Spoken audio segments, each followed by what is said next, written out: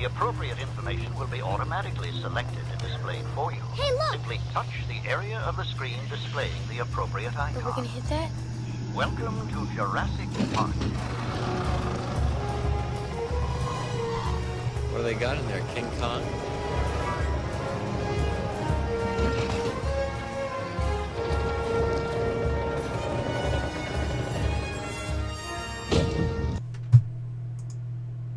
All right, how are we doing, ladies and gentlemen? Hope you enjoyed some of that cute foreshadowing. It is, of course, Mastering Magic. I am Mr. Scotty Mac. Hopefully you all can hear. Everything is going on okay. I have with me Andrew Huska Curly, as you guys might know him around. He is a well-known Canadian grinder from the West Coast, rather, from the Prairies area. The Alberta region specifically, and he has been working with us on this deck. He is a card-carrying member of Team Geist. I have Curly with us. Curly, say hello to the boys and girls. Why, hello, boys and girls. It's good to see you all again. We are going to go on a nice, peaceful trip through this magical park of dinosaurs tonight. We have been working very hard on this deck. For those of you that tuned in last night, it was sort of an impromptu, last-minute, late-night stream with Jason. Of course, he unveiled this, and we have all felt very, very high on this deck. It is the one. It's basically one of two decks that I would possibly even play, and I haven't even brewed the other one up yet. So this sort of came to us. We were...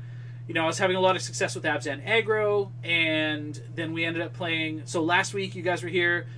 We played with Willie Edel, and he was jamming some the Deathmiss Raptor Den Protector shell, and we were talking about it. And after playing with that shell, I was just like, this is insane. Like, we need to be playing Den Protector and Deathmiss Raptor in our Abzan aggro deck, because this deck is going to be everywhere. How do we do it best? And what it really ultimately came down to is, if your Raptors, you just have to make sure that your Raptors and Den Protectors are the only ones playing in the park. And there is somebody really important that we have at our disposal that helps with that. Could you say she's clever? It's funny you should say that. I might actually go so far as to say that she is indeed A clever, girl? Would that be it?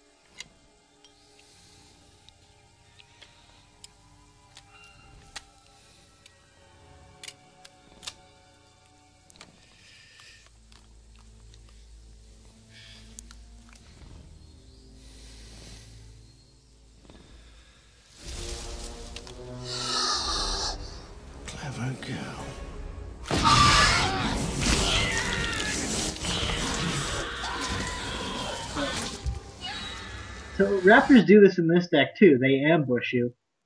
They do indeed. It's rather clever how they do it. Now, what we've also got at our disposal here is we've got our one, the goat herder herself, Anafenza, the foremost. She is one of the main reasons why you want to play this version of the deck over the 26-land Corsair version. Not only does this add a much more aggressive slant to the deck, because you still have the famous, Lion Witch in the Wardrobe draws, which Brad Nelson made famous at the Pro Tour that just passed, where you've got, one of the major powerful 2-drops like Rakshasa, Death Dealer, or Fleecemane Lion into an Anafenza and then into a Siege Rhino. Like, that is a lot of power for a deck to contend with, and it can be very, very, very good. So that still exists. We have also added to the mix, of course, Deathmiss Raptor is a perfectly reasonable and serviceable card to play on turn 3 instead of Anafenza if you need to. And then, of course, we've got Death Dealer as a 3-drop, or as a 5-drop, or as a turn 4 into turn 5 and removal spell drop. Like, She just does it all. So all of the cards do so much stuff. They do so much work. And what we've done is we've put it all together and tuned it all up. And I think that what we've got here is a real contender for Toronto. Yeah, also, the other reason to play this deck and not the other ones is that Courser Prufix sucks this weekend. I know if Tyler Bloom's in the chat, he's going to be yelling blasphemy and expletives and all that. The card is not good this week. Mono Red actually will probably see a bit of a decline because of the Bant deck coming up, and Dromoka's Command is seeing an increase in play, and so you don't want to be playing with enchantments. Also, it never attacks or blocks in the format, because if you even look at our... Like, Dead Protector is the most popular creature in Standard after Ojutai right now. Doesn't block Dead Protector, doesn't block Death Dealer, doesn't block Policeman Line, doesn't block Anafenza, doesn't block Siege Rhino, doesn't block Deathness Raptor, doesn't block any of the dragons, and it attacks for 2. Like, it's just not a good card to be playing this week, so don't. What I've been really impressed with it as well, having my opponents playing Coursers, is that I get to know the entire contents of their hand because we get to play with Thoughtseize. So it's really nice that you can play games with just perfect information throughout the course of it, and because you can almost ignore Courser Prefix. I mean, the aggression that we're able to generate is very, very powerful, and it's consistent, right? So the Den Protector Raptor package is very, very, very grindy. It allows you to continue to, beat down. And when we've got Anafenza and they don't, then ours win the trades and theirs don't, because their Raptors are going to get exiled and ours will not. So very, very, very relevant card, and Anafenza becomes extremely difficult to remove off the field for the Bant decks or the Abzan Megamorph decks in particular, unless they're playing like the Abzan deck is a little less of a hard time because they do have copies of Abzan Charm as well as Glare of Heresy, but then you're overtaxing the removal for other threats that we have like Policeman Lion and Siege Rhino. So the last piece that I really appreciate about this version of the deck is a lot of the decks kind of just like are stone dead. Like Bant is stone dead to Anger of the Gods, like just stone dead. The Raptors go, the Den Protectors go, the Lions go. We at least have Anafenzas, Siege Rhinos, and then Abzan Charm if we need to make our guys bigger. All these things are really, really relevant. So we don't just stone die to that card. Yeah, and there's other things too that have been seeing, like watching the Abzan deck on camera all of this weekend. Even when they had Master in play, it was very, very slow, and this just hits very hard while still having the best combo in Standard, which is Deathness Raptor and Dead Protector. Yeah. So, yeah, I think I played with it once. I played with Deathness Raptor and Morphs, one F in them, and I was like, okay, this is what's happening. This is stupid. Yeah. Let's just start here and work out. Yeah. So we've been slowly tuning the sideboard. The main deck we settled on pretty early. There's a very little amount of Planeswalkers that are actually being played. Abzan Charm does a lot of the same work that Downfall does without needing to stretch the mana too bad for 3 or 4 copies of a double black spell. And Abzan Charm also, if Abzan and Esper are the 2 big decks in the format, then don't I just want this spell? Like, isn't Abzan Charm just the best removal in the format because it does everything? So that was real nice. But I mean, at the same time, it's so poopy against mono red that I just can't handle more than 2 in the deck. So Ultimate Price, very good card against sort of red-green dragons. Can be good against the Bant deck too, because it can still snipe off things like Raptors, Protectors, large threats like Whisperwood Elementals and such. Very good against Stormbreath Dragon, which is a card that this deck is notoriously bad against. Can kill cards like Wingmate Rock, just gets a lot of utility, and in the matchups where it's just killing a puny little 2/2 or whatever, it's fine. And then in matchups as bad, we just side it out. We've got lots of other removal on the board. So 3 copies of main deck Thoughtseize is something that happened after we streamed with Willie. Willie Edel was on stream. He was streaming his Saltaire Reanimator deck with us, and as soon as I went turn 1 Thoughtseize, turn 2 Scryland. No, I think it was like turn 1 Scryland, turn 2 Thoughtseize Scryland, and then I played a Den Protector, and then untapped and Thoughtseized him again. It was stupid. Like, that was really stupid. Especially when your first 2 Thoughtseizes just protect the Den Protector. Yeah. And then it comes up and it's like, well, now I'll take your Ojutai that you can't cast, and your hand's nothing. Yeah. And I have a 3/2, and I'm at 10. Yeah. But So it's very, very powerful. It's fine. Obviously, we're maxing out on the cards that we want the most of. So Den Protectors, Raptors, Anafenza, Fleeceman, and Siege Rhino. Jamoka's Command and Thoughtseize, we want, a couple every game. So, 3's the right number. Abzan, Charm, Downfall, Ultimate Price, a nice healthy mix. Single, yes it does, creature. Single copy Valor Stance, just because the card is very good. And it's versatile in some of the matchups where some of the other removal isn't. So I like having access to it. As soon as you have one in your deck, your opponent has to respect it. And it comes up on both sides sometimes, whether you're looking for the indestructible or whether you're actually looking to actually kill something. So the other thing about Valorant Stance, really quick, is that it's a 2-mana play, which is very, very important for when the games start becoming who can play 2 spells in a turn. And that's why it wouldn't be over a third Abzan Charm, for example. Yeah, exactly. So, the last card is Rakshasa Death Dealer, of course. This card is very, very good, and in a lot of situations, I would want 3 or even 4 of them have been insane for me whenever I've played Abzan aggro, but what we're finding in this deck is, as we're seeing with the Abzan Megamorph version that's playing coursers and such, like, it's very mana intensive.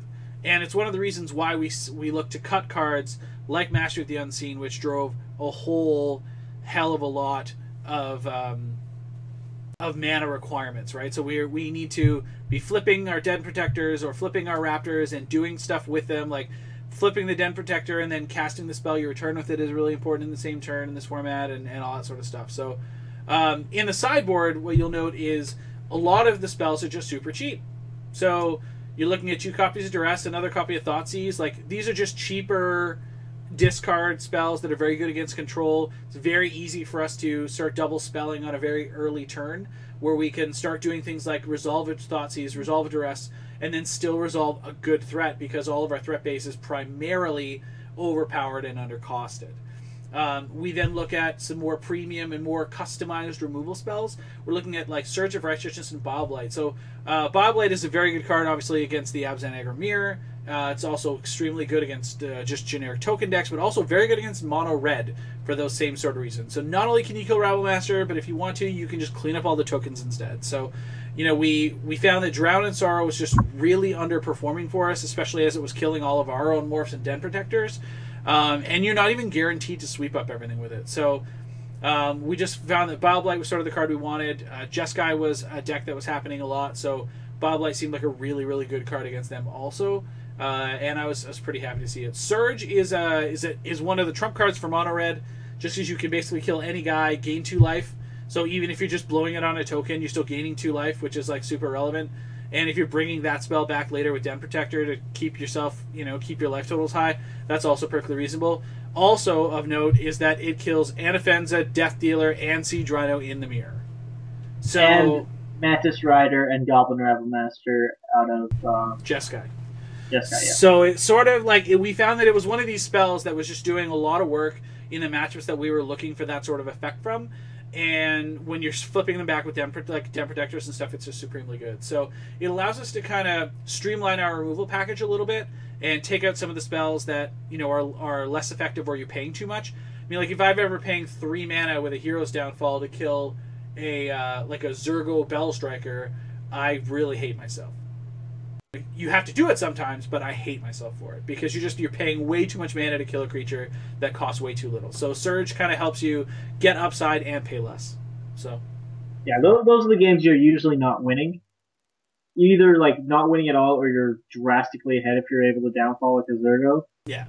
So Foul Tongue Invocation is a card that we added recently. Obviously, everyone's adding it. We saw it out of Tenjum's list from last weekend. And in Cleveland, I guess. Was it Cleveland last week? I think it was, right? And so what was really nice about that is he wasn't playing any dragons, but he was just using it as the instant speed edict effect. And that's definitely an effect that we were finding ourselves at want for, especially out of the Esper control decks. Beating a Silumgar is really hard, the Drifting Death, just because it just blocks forever. And so we wanted something that just kills that. Also can be used to kill Ultimate Lions, potentially out of ban. So there's all sorts of different things that we can do. with that card in particular. 2 copies of Virulent Plague was a very early addition to the sideboard, and one that I made immediately replacing Drown in Sorrows. I found that Virulent Plague was just a great way to shut the door on mono red, because it forces them to play fair and reasonable Magic by actually paying mana for their spells and not getting so much value with 3 guys for 1 spell, 2 guys for 1 spell, and that sort of thing. So Virulent Plague shuts off about 12 cards of that deck, and Jeskai tokens basically can't win through that card. So 2 copies seems insane. Yeah, Plague was a card that I argued against the most. I remember wanting Drown Sword forever, and I was like, no, like Drown Sword is just better. And then I played against Mono Red, and he couldn't, and he went Dragon Fodder Stoke you on the same turn, and then I realized you needed Plague. And Plague just staying in play, like, even against like the Esper tokens or the Jeskai token deck, usually their big trump cards after sideboarding is either Ojutai or Elspeth. And being able to shut up the main engine and secure the waste, and as well just completely blanking Elspeth, is really, really important. I didn't even consider the impact of that in the straight blue-white decks, like against the straight blue-white decks either. That's really sweet. That's good to know. Yeah, no, the card is actually, like, I remember it being spoiled. People were like, why would we need this? This card isn't very good.